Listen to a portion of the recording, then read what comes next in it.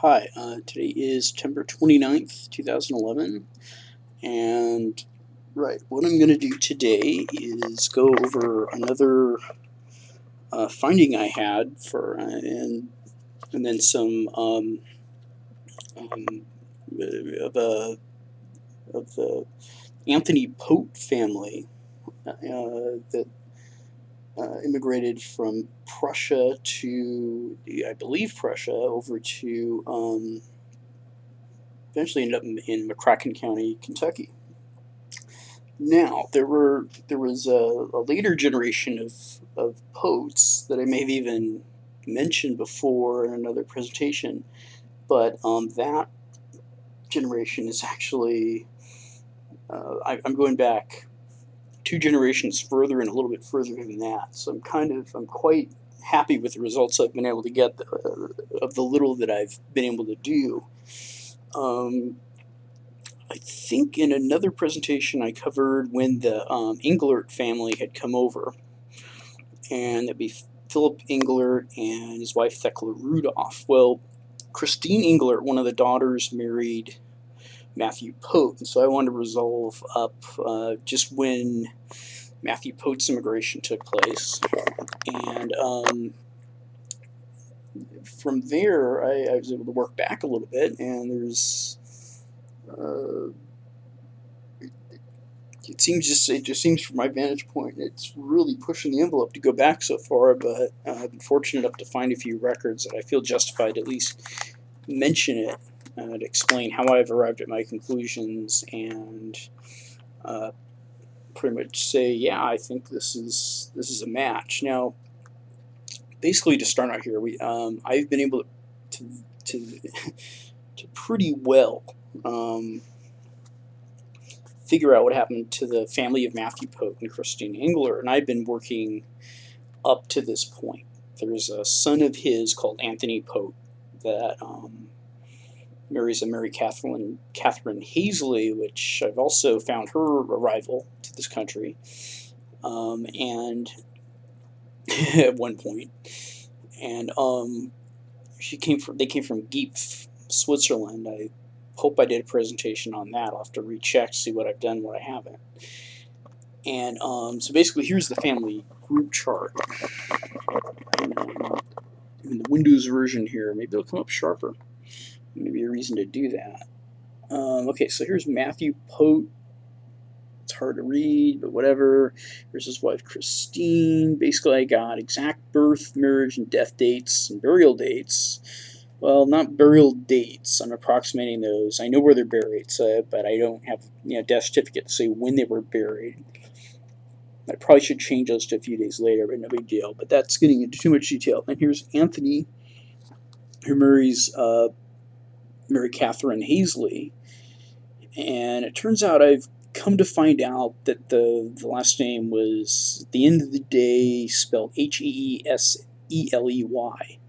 These are the different pieces of information I have as sources, such as the gravestone, death certificate, what censuses they appeared with the parents, unless I say on their own next to it, and certain statements that were made either by the Diocese of Owensboro or what have you.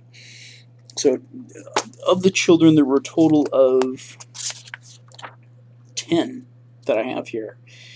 But there are quite a few that I don't know what happened to them ultimately. There's 1, 2, 3, 4, 5. I really don't know if they married, and if they did, who they married, where they're buried, things of that nature. And I think it's because the family initially went to Graves County, Kentucky, and I'm not as well versed with Graves County, but this isn't the focus. Basically, I have this base, and with this base, what I do have is exact birth and death dates and marriage date for Christine Englert and for Matthew Poat, and I have a very good idea of what their children were.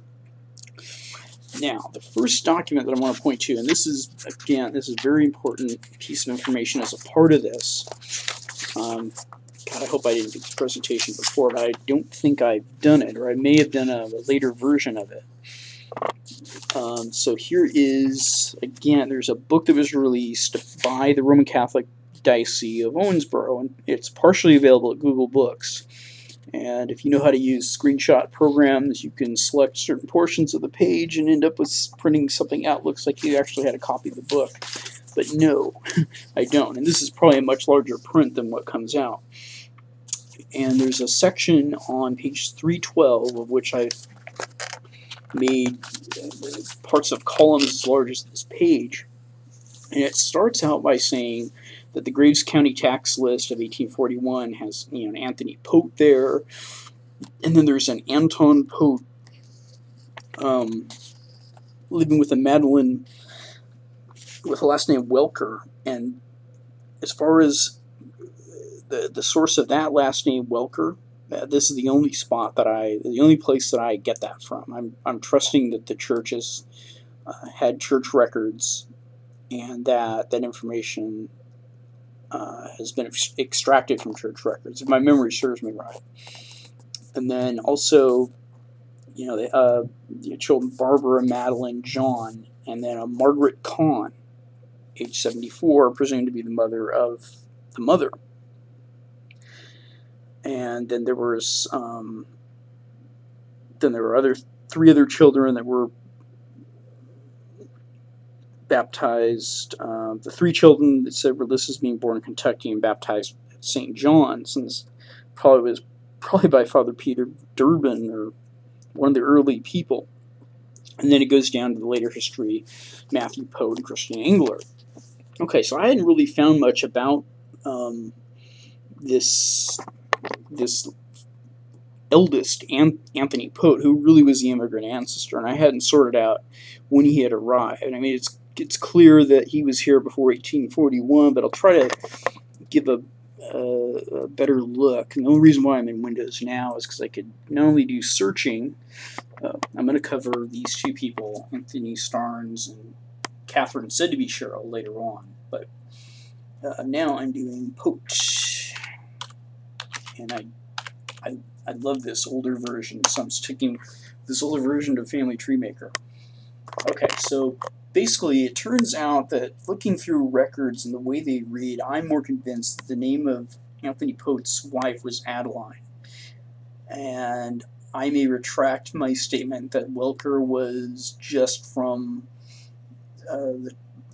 possibly from church records. I'm assuming that's why they accepted it. Otherwise, and there is one logical inconsistency, and it may be that her last name was not Welker. I'm not sure. So I just give you an idea. So I went in and I got a basic set of information here from Anthony Poat's census records, which were basically 1850 and 1860 censuses, and I had already followed through on Matthew Poat. And then I just listed other people that appeared. And so what I usually do is I mark it, after 1860, if the latest record I've seen is 1860. And between the 2 years, so up to 1850, I saw all these children up to John Poat. And then after 1860, I saw a number of children that were there before, with the additional children of Mary Susan and Benjamin. Let's just check that out once again, just to be sure. So here I have, let's go for what I got here. Basically, okay, so we have an 1880 census, and we have, this is Matthew Poat actually, this is the Matthew Poat pack. Not interested in the Anthony Poat packs, what I'm interested in. So here is the 1860 census. So we have an Anthony and an Adeline, and I'm sure this is the census they were talking about. No, this is not the census they're talking about. The John, a Mary, and a Susan. But the next one I'm going to show you, I'm sure, is the one they were talking about. Here it is. It's listed as Anthony Poat. His first appearance here is in the 1850 census that I could see clearly. And there's a Madeline, which they've called Madeline Walker, a Barbara, a daughter that's a Madeline, a John, and then a Margaret Kahn, age 74. Okay. Right, so we're talking about the same family. And the Diocese of Owensboro doesn't go out so far as to say that these are the same, this is the same family, but I have determined that it is because I've seen Matthew living with Anthony, I believe.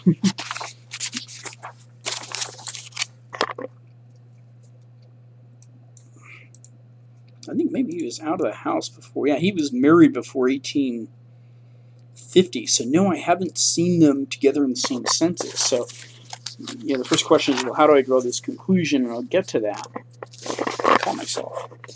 Okay, so, and that's what it is, this passenger list. So what I looked for, because I had a hell of a time finding this, but I finally did, and that they came through Le Havre, France, if that's how you pronounce it, I think it is no surprise. So what elements do we have on here that gives me some comfort this is the same set of people? Well, getting back to this, through all the amalgamation of census records, you're going to notice that only the first two children of this Anthony Poat and his wife Adeline were born in Prussia, and then the first child was born in Graves County in 1837. Now, presumably, they were married prior to the birth of the first child, and so the archdiocese wouldn't have any record of that marriage. And looking here, there's a 6-year gap, and so I knew that I was looking for a time range between 1831 and 1837. Now, the record of the birth date, the birth year for Barbara here, comes from her death certificate in McCracken County. She died in 1919, so death certificate is available. And let's see if we can find that. She'd be number 3. Now, I didn't know about this Barbara. I had actually didn't learn about her until later, but it makes a good part of the presentation to make a point, to make my point anyway. I didn't have the benefit of having her. I had Matthew, and I think I might have had Mary, and I may have had Adeline or John. But this will help make the argument. So she ended up marrying a man named, according to the researchers that posted their findings at RootsWeb. I have it wrong. No, I don't. I just haven't put that in there yet. She ended up marrying a man named, the last name Hargrove. Now here is her death certificate. And all it says is there's no record of the father. So Ollie Poat didn't know who Barbara Poat's parents were. Okay. I accepted their finding that Barbara was the son of Anthony, but didn't have any basis for it yet. But I looked for a record on that basis. But I knew I had a Matthew. And I knew I had... No, I didn't even know I had a Matthew. I had assumed I had a Matthew. And I had given the Archdiocese of Owensboro a lot of weight, and assuming this was the same family. I did have a John, who was actually born in Kentucky, so that wouldn't help me with the passenger list. Mary, Susan, and Benjamin. And then the 1860 census, I did have a Barbara, age 11. 1850 census, sorry. So I had a Matthew, who I'd assumed was the daughter. I didn't know about Mary. And so I just had Matthew and Barbara, basically. And I knew that Matthew was born in Prussia, and Barbara was, and we got like almost a 10-year range there, which to find a passenger list. So they came over between October 1828 and 22nd February 1837, presumably. Let's get back to this Barbara Poat who married Hargrove.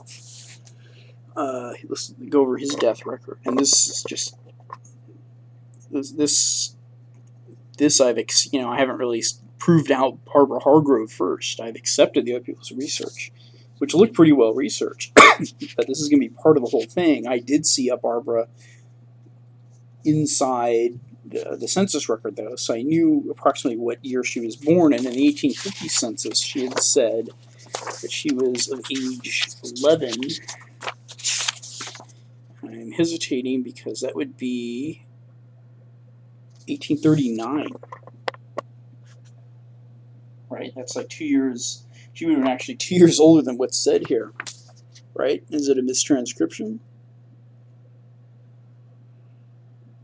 No, but I also noticed that right next door to Anthony there, if you can see it, is Martin, living right near him with the wife Christina, which is I now know is Christina Hazley, and their son Anthony Poat, which is the line I was following up. So I had a pretty big range, and that was 1839, but she puts this Barbara here, puts her birth as in Kentucky. Right? But I have a Matthew always saying he was born in Prussia, living next door, probably a recipient of land from his father. And I bet you if I looked at the 1840 and did some analysis, I could probably say they were living in the same household. Okay, so I have a pretty good setup here. The only problem with the record that I found, of course, is that it actually places Barbara's birth not in Graves County, Kentucky, but in Prussia, 7 months prior, 6.5 months prior.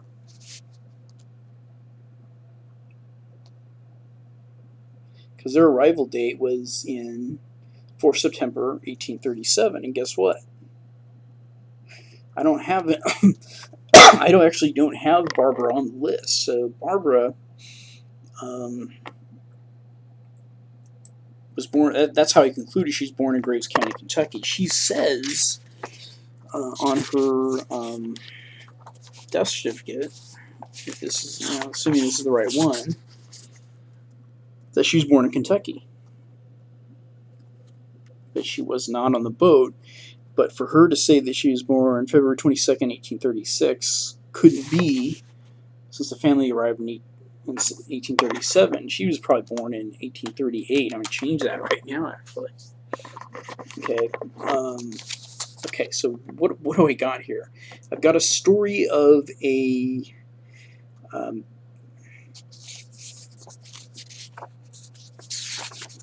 Madeline Kahn. I probably should have the Archdiocese story here.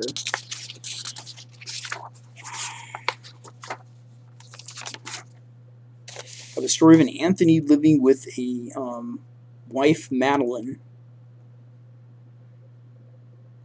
and then all the children, Barbara, Madeline, and John, 38, 45, and 48, baptized at St. John's. Right, there's 38. Okay, so she was actually born not in 36, but 38, if this is the same person. And the census where they took her and had her age, I'm putting a lot of weight on what the Archdiocese is saying, assuming it has church records. Her saying that she was born in 1839, now that's closer to reality there. And she placed herself in Kentucky, right? Let's go back to the passenger list. Now, they're with them, in this 1850 census, again, also mentioned by the Archdiocese, was this Madeline. Well, they say Madeline, and then a Margaret Kahn at the bottom there. That was my point, Margaret Kahn. I'm not sure if you can't see it up close, but she's born in Germany. Okay, so let's go over this. We have here on this passenger list a Margaretha. They've called Poat, right? She was with the Poat party, but she's got Kahn later on. But I've got her here, and I've assumed that the last name is Welker, so it's okay if her name was Kahn originally. As long as she married a Welker, there's your Welker. There's 1776. There's a birth date of about 1777. Okay, then we have an Anton, and then we have something listed as a Helena, and this is spelled P-O-T-T. This is a little harder to find too. So let's look at the actual record and let's see what it looks like. There was a Madeline.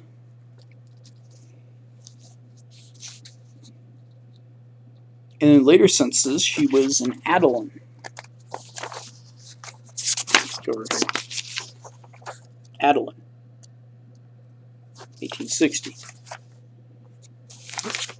Now, a guy taking names of people as they get on a boat might hear Adeline and decide it's Helena or Helen. Let's look at the ages. So it's got a Peter, an Anton Poat, and Helena, and Anton. That helped me find this because he was going by Anton on that earlier census.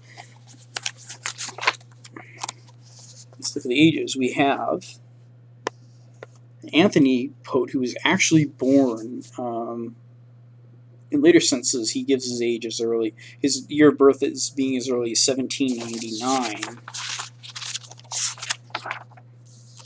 This one's got 1801. That one here, he's got himself as age 51, which would make that 1799 in that case. We got 1803. So this is saying that the age on the list was 34. Let's see, do we have that?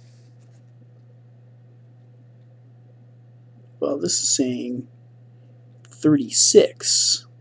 What I could see, not.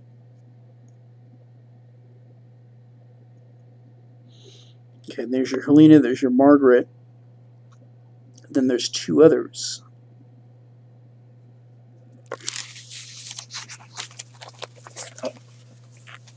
A Matthias and a Maria.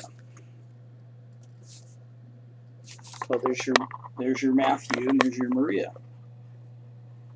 Bingo! We've got the right one. These are the same people. I mean, the only real question is you know, why does Adeline not match up with Helena?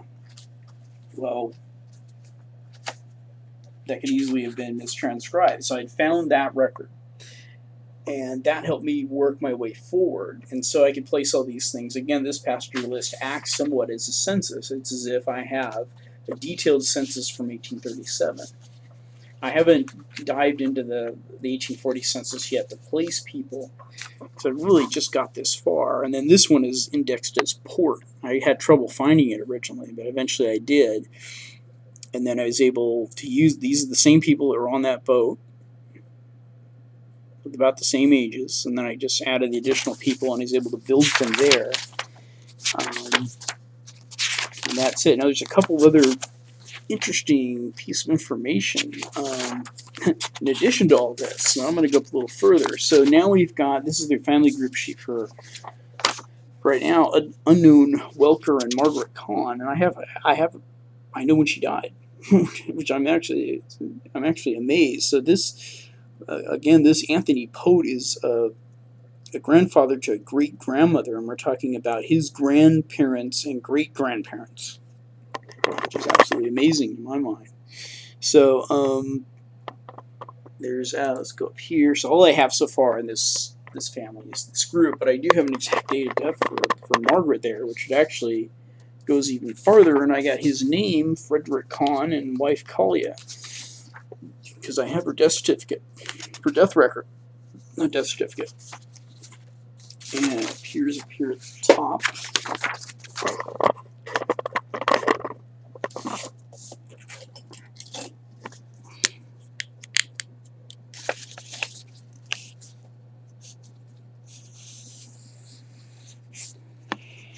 Unfortunately, I don't know what it reads exactly, but it says Margaret Kahn, white, female, time of death, May 20th, I suppose, and cause of death, I can't read it. It gives the parents Frederick and I can't even read it. Someone transcribed it. It's so small.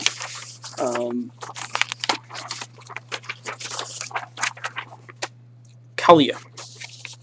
Of course, I don't know their exact births and death dates, but birth date 1776, died 20 May 1856, and she's in Graves County somewhere. And I presume that she's going to be buried in the same place that her daughter Barbara was buried. her granddaughter Barbara, and I'm going to assume that Anthony Poat and Evelyn Walker were also buried there when they were in Graves County. And I bet you when I look in Graves County, I'm going to find out more about Mary Poat, John Poat, the second Mary. This first one probably died before 1850. That's why they would rename them. But this Barbara here, as far as I remember, they say